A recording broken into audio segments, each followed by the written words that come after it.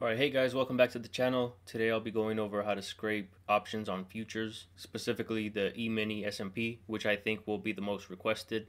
So the functions I have written in R are tailored to the index options. If you're trying to get options on agriculturals or metals, it will differ slightly, but if you find an easier way on how to get these and are willing to share, let me know, and then I'll update the script on GitHub. So essentially how this works is we grab the link. Now bar chart has a couple of options for the type. So we have American options, we have end of month options, weekly options which expire on Fridays, Monday weekly options, and Wednesday weekly options. The difficult part comes with other futures contracts that do not offer Monday or Wednesday weekly options. Some of them just offer American options or end of month options, which can kind of complicate things. So if we take a look at the weekly options, we see that bar chart has its own ticker assigned for this weekly expiration. So if we change this to week 2 of March, we see that our URL changes. For Monday and Wednesday options, the ticker changes again, which kind of complicates things. So I kind of saw their pattern in regards to the tickers they're using. So once we have these special URLs, we can go ahead and extract these options. So let's go to our R script.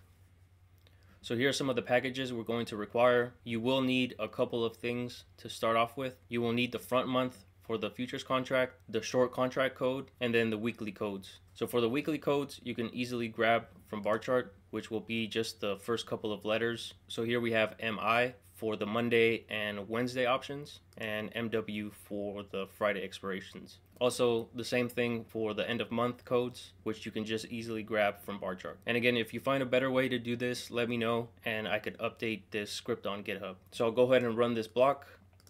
So by passing in the ticker and the symbol, we can generate what futures contracts are actually available on bar chart. So I'll go ahead and run that function and assign it to foot names.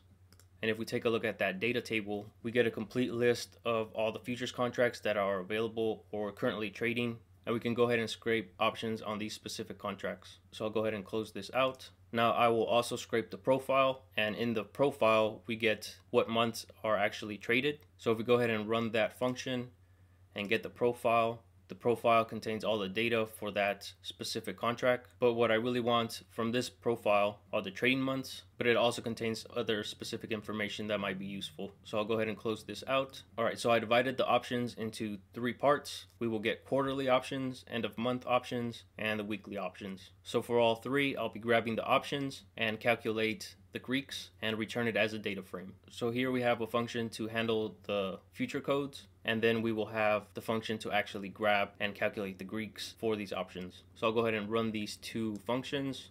For quarterly options, these are American style options. So I'll go ahead and run that. And then I'll go ahead and grab the quarterly options by running the following line.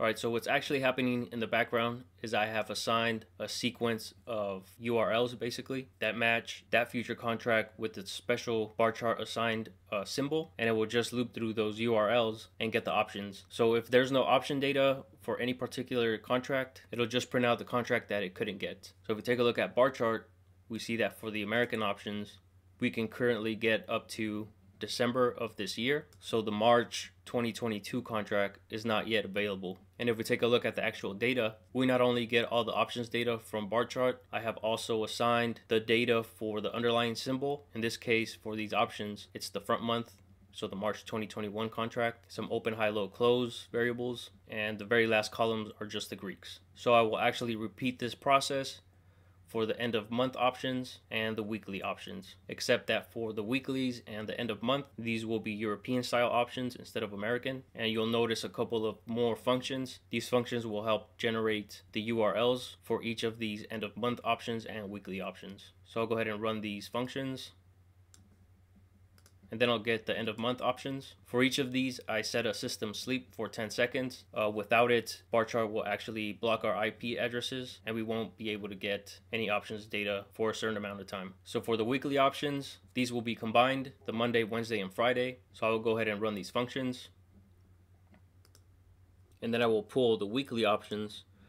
After this is done running, I will combine the quarterly, monthly, and weekly options together, and then I will save them as an RDS file so that I can analyze these later. So again, these are tailored for the E-mini S&P. I do have the codes here at the bottom of the script for other indices. And for most of these, you'll notice that there's only American style options or quarterly options available. So this concludes the video, guys. I hope this video was useful and informative. Please subscribe to the channel if you haven't done so already. Thank you for watching, and I'll see you guys in the next video.